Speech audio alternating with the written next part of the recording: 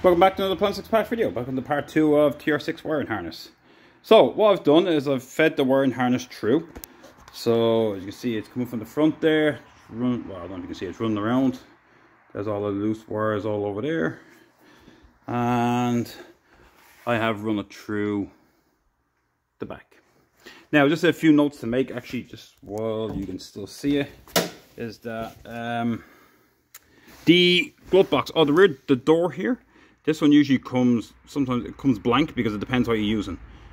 Some use different switches for this. The early models, the really early models, because this was the same one, use like the glove box style, actually use that in the door and not the one that you can buy now. So that's why you don't put this on it, because you don't know what head you're using. As you can see the way it is, the way the wire runs at the back, you can see it feeds through, the washer wiper comes through. There's the one for the starter and all that. And so what I've done is I've bunched it, and now the heater has to go in, but you can see the way the wiring harness runs. The next part of the loom that sticks out is all the middle gauges. The next part of the loom that sticks out is all the top, and so on and so forth. So when you actually put it in, when you stretch it out, it's actually not that bad. It actually sort of self-tells you what's where. You just have to figure out which ones are which. And of course, being the brand new harness, I don't know why, but all the middle lights all come with push fit. Just remember that when you go to change it. Alright, let's get cracking. So in this video, we're going to do, again, just a quick video. So somebody's not watching the whole video for something small you need to do. So in this one, we're basically going to start from the front and work our way around. So here's the furthest point. And again, this is for an early one. So I know a lot of, if you have a late one, you may have the anti-spark, and you have different ones for that. But again, this is an early one. So the end of our wiring harness, the very end of it, we should have a purple, black, and a purple. They're both for your horns. So it doesn't make a difference which side it goes on, as long as one's on one side and one's on the other. There's a possibility maybe the horn is particular, that it is a positive one side and negative the other. Just double check your horn just to make sure for that. But for most things, it's usually once power goes in one side and comes out the other. That's what triggers it. After that, then we have a few wires left over. So we have a solid red, we have a green, white, and we have a black. Solid red is the one that will now power, because we need a double for that, and now that will power your side lamp markers, and it will also run your, so make sure the phone will still run, and it will run your front marker as well. So hopefully you can see this and I wasn't in the way. Oh, I'll just take it out and show you. Easier. Okay. Let's go back to this again. So here's the end of our wiring harness. So we have a double black here. That's obviously for your ground straps. So there's a ground strap that comes from your side light marker, because that's a simple red and black. And then you have a ground for, what is ground in here? Now I'm getting lost here for a second.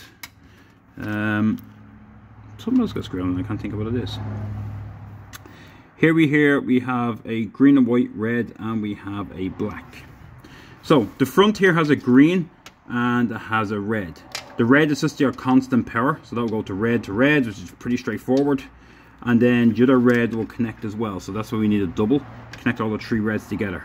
The green will go to your green white, because that's your indicator.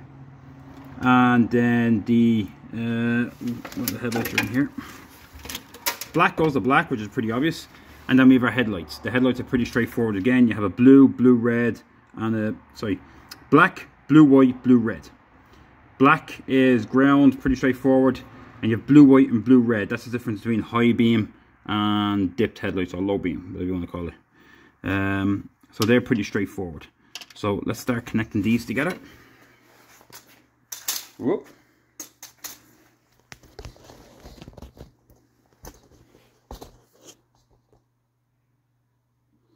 Hopefully it's not, I'm not too low here.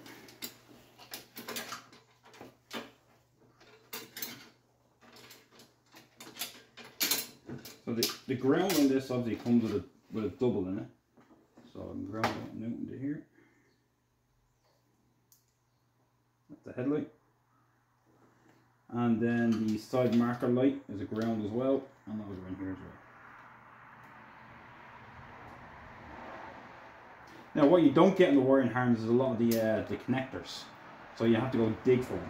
Now I just took a double off. Here.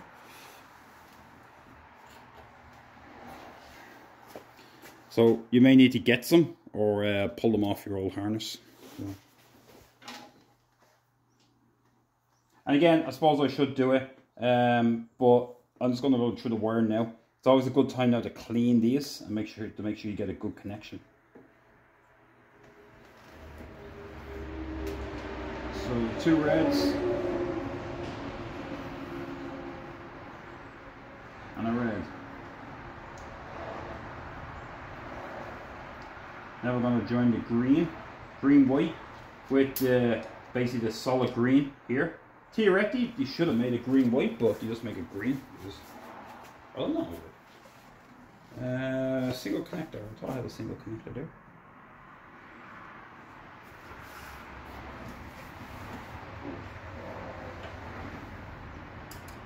Oh, I don't. Oh dear. No single connector. What do we have for the headlights now? The headlights all need connectors as well.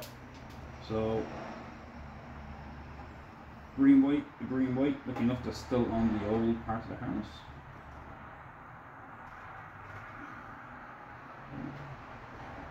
Blue, oh sorry, green white. Blue white. Anybody notice that? Blue white to blue white, blue white to blue red to blue red. So all I've left is I've one black for a ground, which I'm not sure why the extra one is there, but I suppose, depends on what you have here. So all I have to do left on this one is just connect the green to the light green. So what I can do is, just to make sure this is okay, I'll probably end up putting just to make sure there's nothing else left to be connected, because some of them have like the anti-run or the anti-spark or whatever, and you need another ground. I just put it to the body. I'll just put an extra clip onto it and I'll actually strap it to the body. Alright, so that's that part done. Let's come around. Now, the next part you see is, let me get to the middle. The middle does have a ground strap that's meant to actually connect to the body, this one here. However, the one that on this body was broken. So as you can see, I made my own little strap and put a spade connector on it so I can connect it. Hopefully we can do this one-handed. There you go. So it's the same thing. It's a little spade that's normally sticking, I believe, on the bottom half. And that's where this ground strap goes to. Now, what do we have on here? We're basically repeating ourselves. So we have the double in, the blue reds, blue whites, and the blacks, and again we're going to join them together. And we have our horns again. It's not, oh, the ball's in the way. I'm not aware of horns that are usually preferenced. However, it doesn't make a difference. Just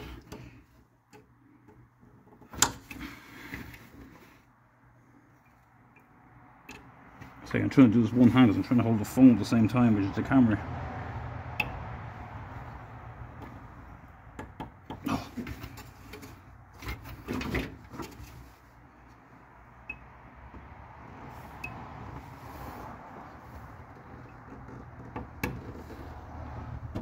Okay, that's the horn connected. Alright, so again, the same thing in here, the front. Red is just the solid power, green is your indicator lamp.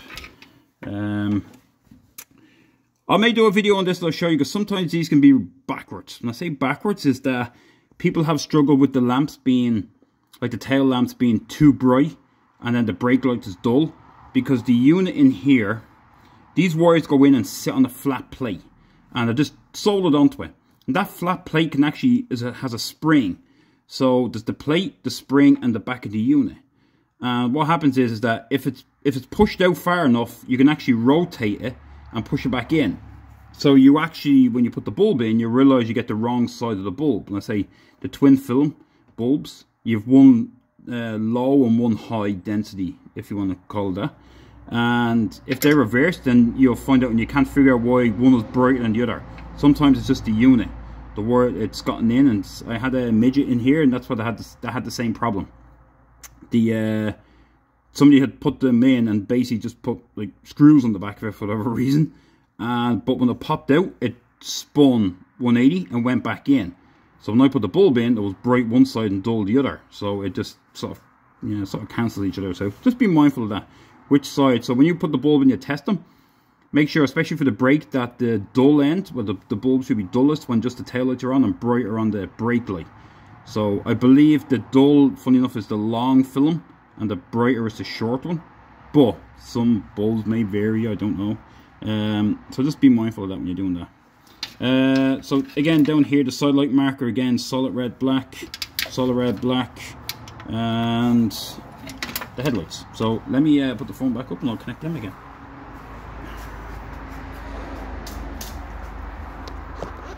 Whoop.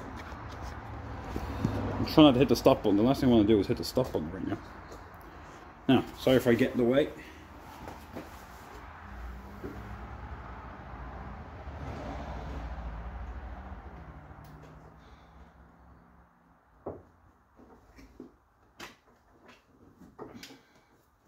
Now, this one's black and there's a single one in it. So I can rub that and put it back over the far side.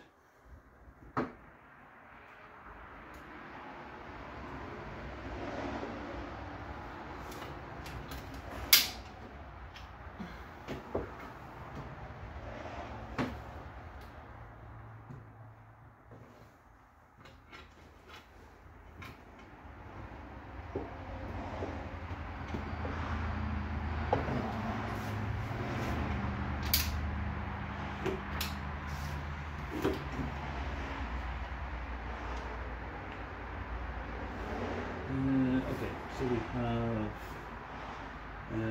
some reason we have a ground strap coming out of this one. Some of them have it. Yeah, that's what it's for actually. The light on the far side is missing a ground strap.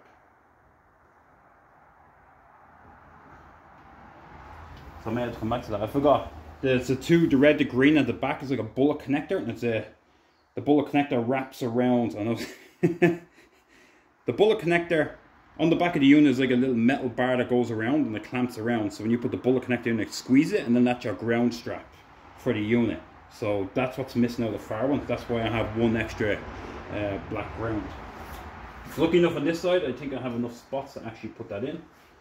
So that's in, that's in, that's in. Now we'll just have to connect the green. And you'll find that the doubles where this end or the driver's side, you always get the extra double actually, the double units actually come on the wiring harness when you get them. And again, if you look for wiring harnesses, we supply them here at Plan6 Parts. It comes with them, but just the singles don't. They never come with just the singles. Very rare do they, because you just keep them off the dumps. So for now, I think I'm short one over here.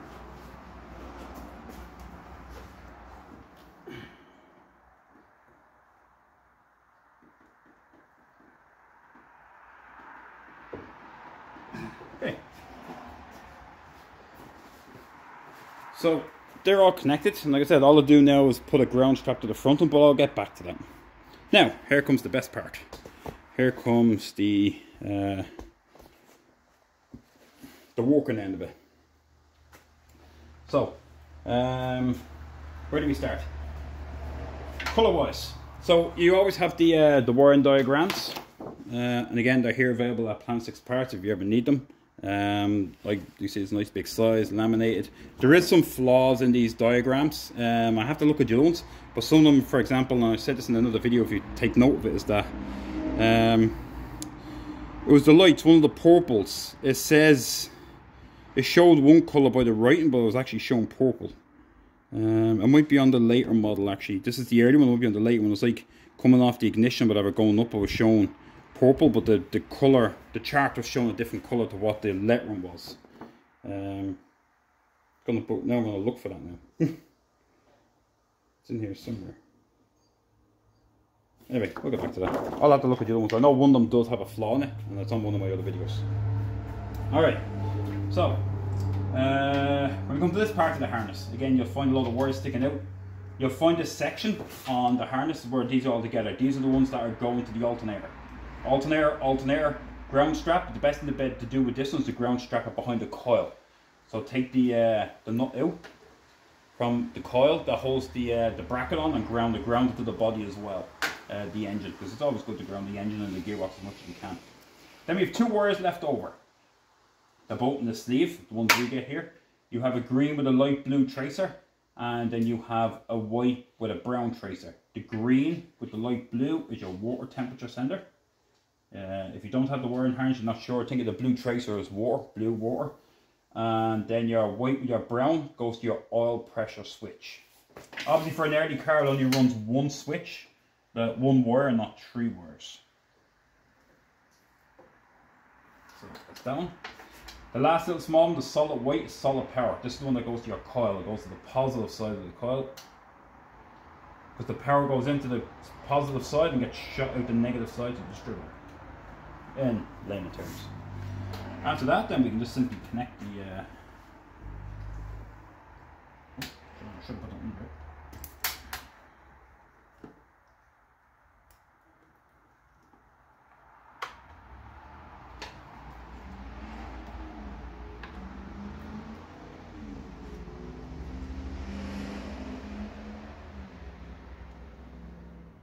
Now, just be mindful when you look at this one, because the alternator does say positive and negative, and there is a brown for positive and a black for negative as well. So make sure you're on the right way around.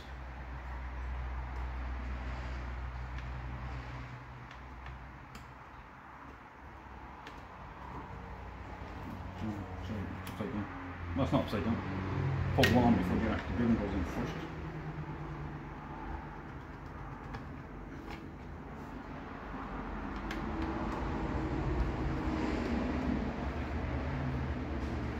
So in this one, let me show you the wiring harness you get here, because everyone supplies different harnesses.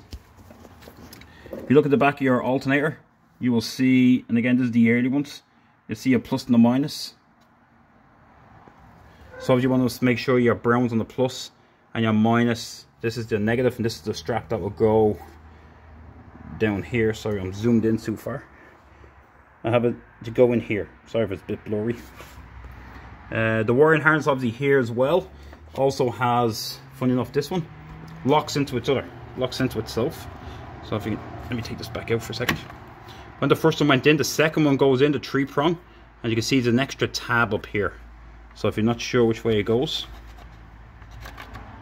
the little tab sits inside this and keeps it all in play, locks it in. All right. From there, that's pretty much it.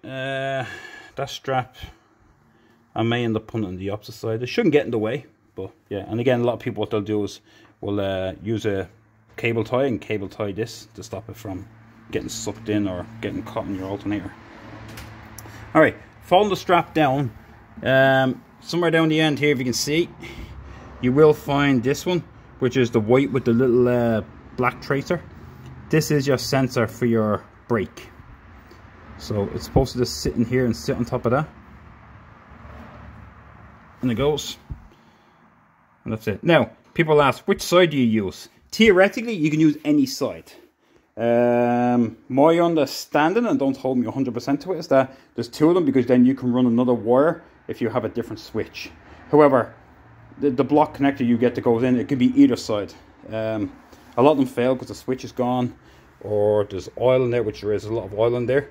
So it might be a good connection, or the little the sleeve inside there has gotten stuck and it's grounded now.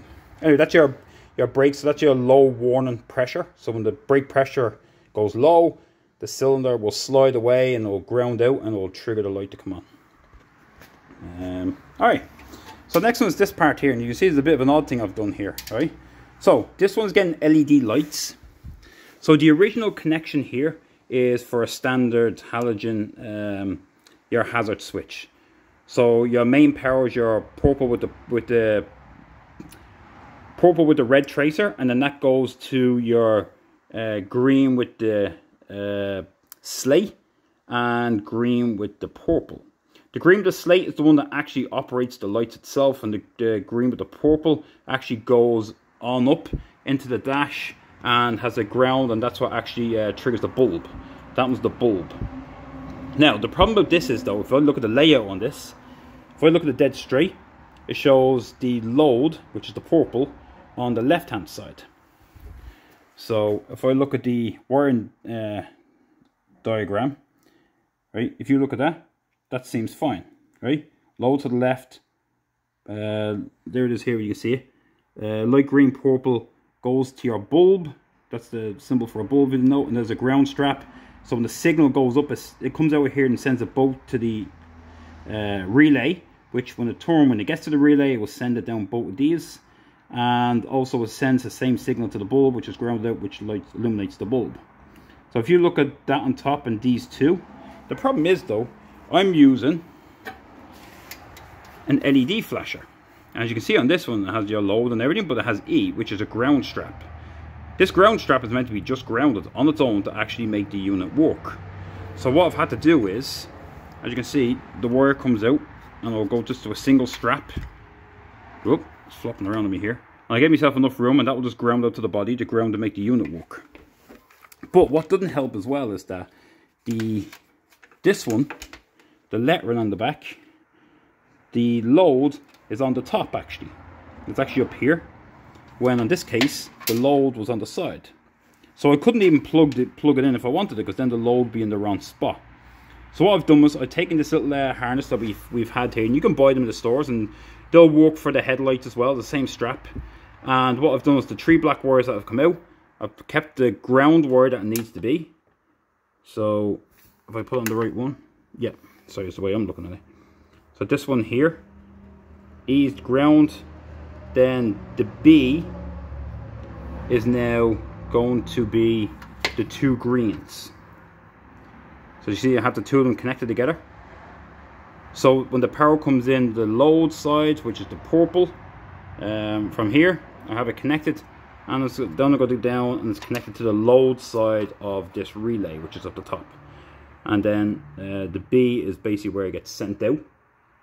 Not sure what the B stands for. I know L is load and B is, I don't know, brake. I don't know. Well, I'm not sure actually what it stands for.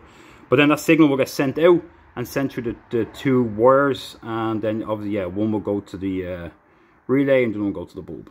So I've just made a little strapping just to do it, and I'll clean it up a bit, but just, not cutting any wires, especially a new one. I don't like doing that, so I create my own little harness, and I'll ground that out and I'll tidy all that up. Such a break.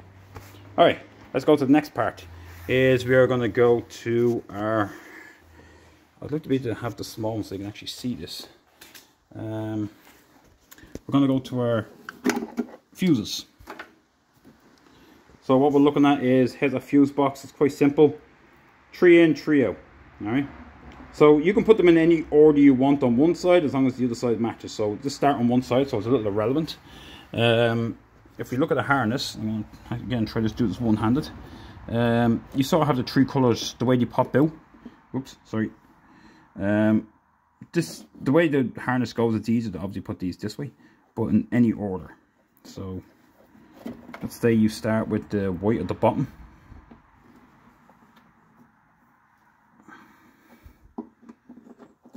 I know the book, I know if you look at this one, it sort of shows this way, which is fine. That could be the bottom.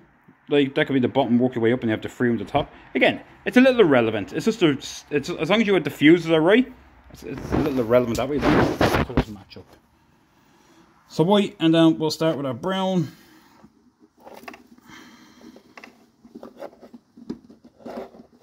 And then we have our red green.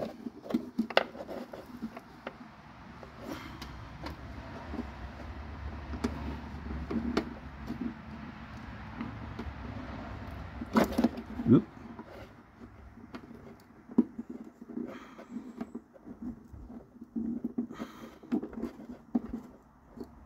Alright. Now here's one to know.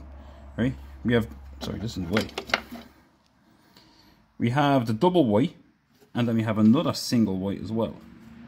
Okay? And if you look at it, it only actually shows you 2 whites. Where does the other one actually go? The white all run the same. The white all run off this, so I'd connect it in anyway. I know there's an extra white in there, and I might just power that one up. But I'm not gonna lie, I'm a little wondering why it's an extra white. So it's also pretty thick. So what I'll need is I'll need a spade joiner. So what I'll need to do is I'll actually need to put one of the spades that actually join the 2 of them together and actually put them on the one side. But let's say just for now it was connected. I'm gonna go back to it. Sorry, that's the brown. So you have the 2 browns and a single brown. Goes through this. What does this do? Nothing. What this is actually is pretty much on the later models, the 73s. This unit is actually pretty much on the over here the strap. So when you're doing your battery, you'll notice the red strap, and you have the browns that go in with the white with the red tracer.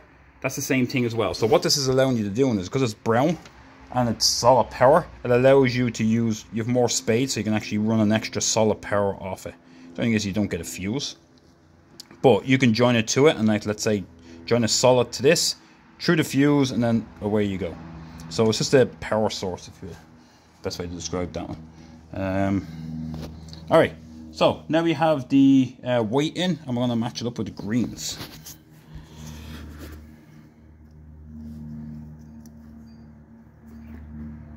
Sorry.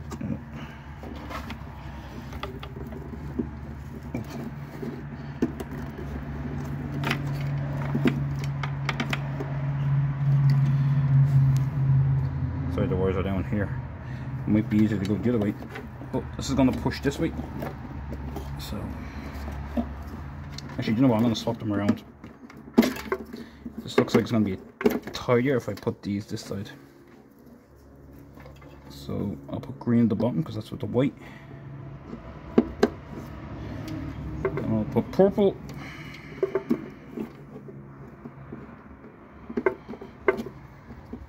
And then red. Sorry, you couldn't see me doing that. Let me zoom in. So red, purple, white. And actually, funny enough, the other side is a double spaded, so it actually works out to be okay.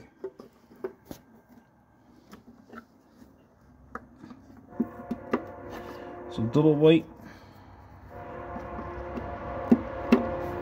single white, and then to the purple goes the brown, and then red to red green.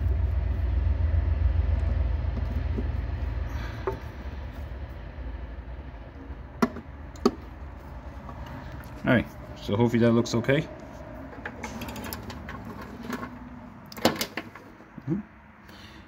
The only one, I'm not going to do the overdrive one yet, because to be honest, I'm looking at the relay and these are so loose and crappy that I need to clean it and may need to replace it. Alright, here comes the next one, which is we have our ignition and we have our horn relay. So it has all our wires for it.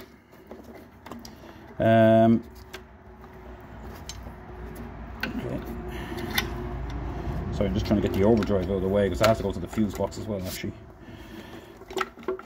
This wire here you can follow. This one is pretty straightforward. This goes straight in and connects to the wiper motor. You can only go in one way. Sorry, I know this is probably terrible. This is from the way I'm holding it. Camera.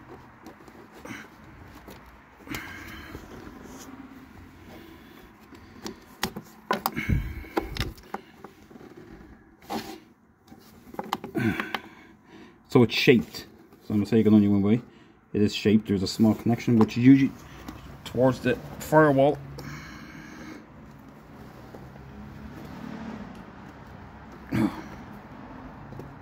There we go. Now, let's do this quick and then we'll break and then we'll start on the interior. So with the rest of our wires here. Alright, so what we're looking at our relays is, here is our relay is here. So if you want to do the horn relay, we have a W2, W1, C2 and C1. So the double purple is going to go to C2 and then back to W1. So let's see if we can read these because I'm upside down.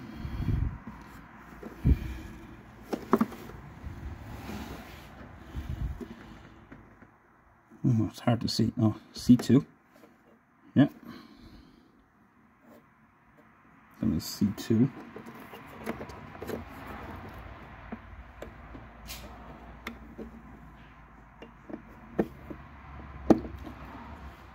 And do this thing, and then it goes to W1.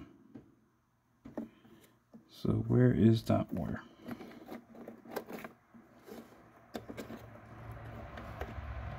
Hold on a second, I'm missing some wires here.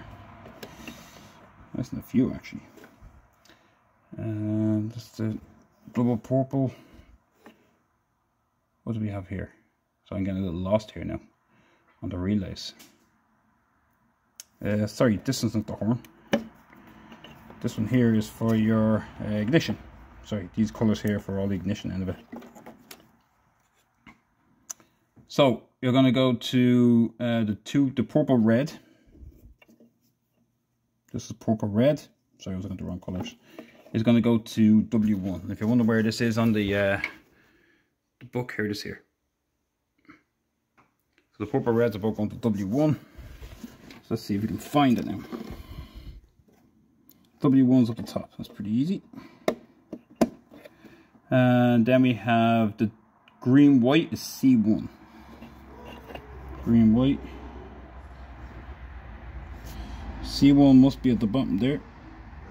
W2, C4, C2. No, C1's at the top right. Bit of a stretch in the harness.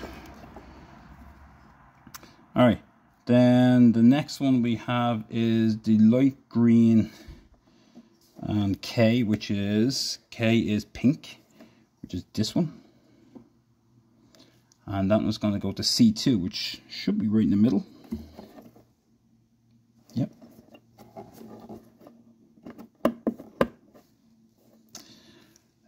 Ground strap is going to go to W2, which I believe is underneath the purple.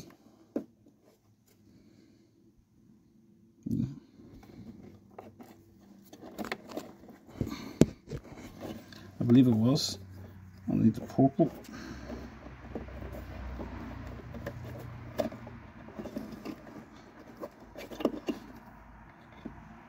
I'm going to take it out, purple out just to show. So all the wires getting in the way.